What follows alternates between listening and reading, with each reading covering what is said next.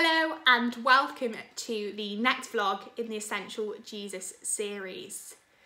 Today we're going to be looking at the end of the Sermon on the Mount, which concludes in Matthew's Gospel in chapter 7. Now, if you're following along using the book, you may have noticed that today's reflection has been entitled The Great Communicator. And these last few chapters we've been looking at really demonstrate what Jesus' ability to communicate was. Well, he was to the point, he was clear, and he was able to communicate effectively the word of God. But why was he able to do that so well?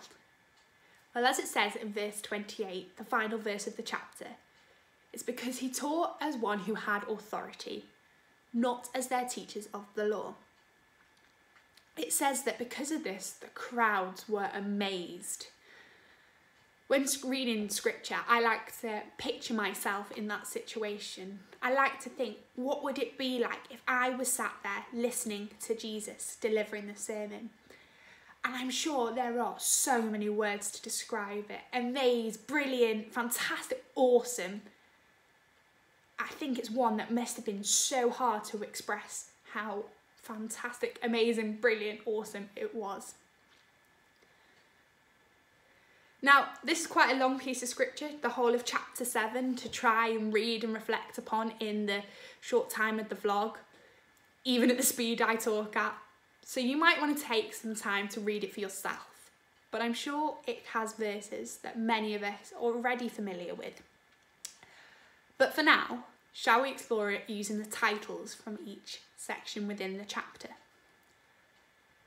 Jesus talks firstly in the chapter about judging others, and says in verse 3, "Why do you look at the speck of sawdust in your brother's eye and pay no attention to the plank in your own eye?"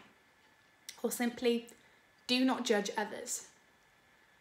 When I was younger, I could never understand how someone couldn't notice not having a massive plank of wood in their eye, which is quite surprising for someone who constantly falls over chairs and tables and doors or anything that's in their way. But how easy can it be to focus on the wrong that others do, but not perhaps see that we're doing it too? As a child, or when I was younger, me and my older brother, we did not get on. We used to argue about everything and anything possible. And my mum always used to say it's because we're too similar. Now, my brother is 6'4". He's got a shaved head and he's got a big beard. And I remember thinking, how can we be similar? Especially when he's so annoying. But as I've gotten older, I've realised that my mum was right. And the things that were annoying me, or the things that I saw that he did wrong, I was doing them too. I was commenting on the sawdust in his eye without noticing the plank in my own. In today's reflection in the book, it says that as Christians, we tread a fine line between hating sin but loving others. The phrase, hate the sin, love the sinner. And it suggests that because of the gravitas of this task, Jesus points us towards removing our own sin, seeking forgiveness for our own sin, putting that focus on us and trying to be proactive at a life without sin. Not an easy task, right? In the next part of the chapter, Jesus talks about asking, seeking and knocking. Now, this is one of my favourite passages of scripture because it serves as a reminder to me of the fact that we're in a relationship with God. And on top of that, it's a living relationship. It is alive. These verses remind us that ask and it will be given to you. Seek and you will find. Knock and the door will be opened. If we truly want something, we can ask God for it. If we are searching for something, we can find it with God's help. This is because the relationship between us and God is a two-way conversation. That's what makes it a relationship. But when we're thinking about the type of words used here, they're all verbs. They're all doing words. And for me, that reminds me I have to do something. For a relationship, for it to be a relationship, there has to be an effort made by us. We have to do something. We have to ask. We have to seek. And we have to knock. The next section warns us about false prophets.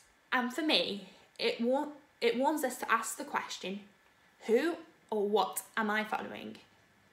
And is it or are they Christ-centred? We are in a world that is probably the most connected it has ever been. In a click of a button, our youth group was able to speak to a youth group in Moldova. And I think being in lockdown helped this connectivity to develop even more. Suddenly, our services were being viewed by people from all over the world. But with this comes a great caution.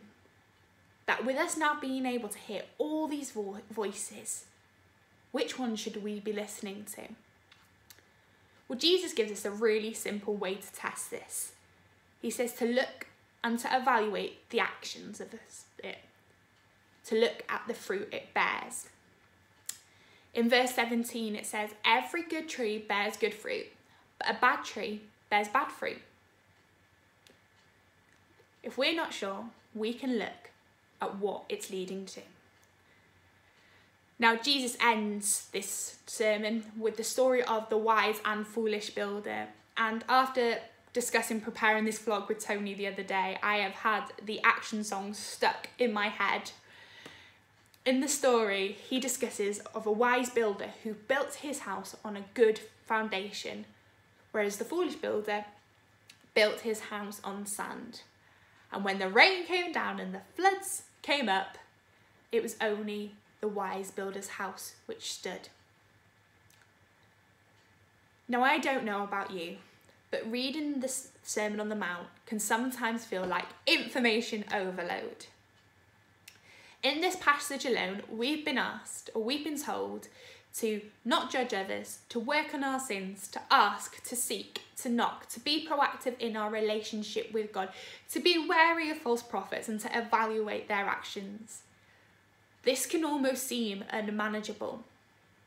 But if we, like the wise builders, build our house on that good foundation, on the word of God, then when the rain comes, when life gets hard, when we face all these challenges that come with this instruction, we know that we are on the rock-solid foundation of life with God. And to that I say hallelujah. Have a great day, whatever you're doing, and we will see you very, very soon.